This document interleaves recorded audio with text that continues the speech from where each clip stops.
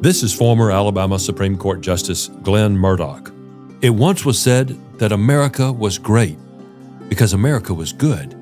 Well, Alabama is still a great place to live and work and raise our families because Alabamians are a good people, people of faith and traditional values who seek to love our neighbor as ourselves. But now, a mammoth gambling bill in Montgomery would change our culture forever, transforming Alabama overnight from about the most conservative anti-gambling state into the most liberal pro-gambling state, with more forms of gambling than even Las Vegas. Neon light casinos built all over the state, bringing more crime to our big cities and small towns.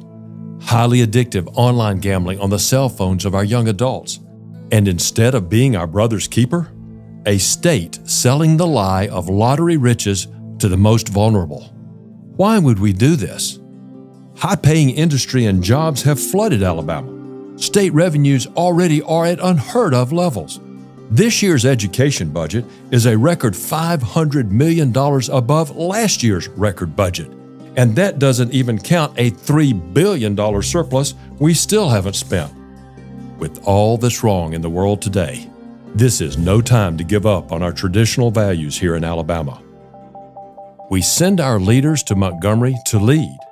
Call and ask your senator to be the leader you elected them to be, to stand strong, vote no on gambling, and keep Alabama a great place to live and work and raise our families.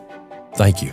Call your state senator today at 334-261-0800 and ask them to vote no on gambling. 334-261-0800. 334-261-0800. Paid for by Eagle Forum, Alabama.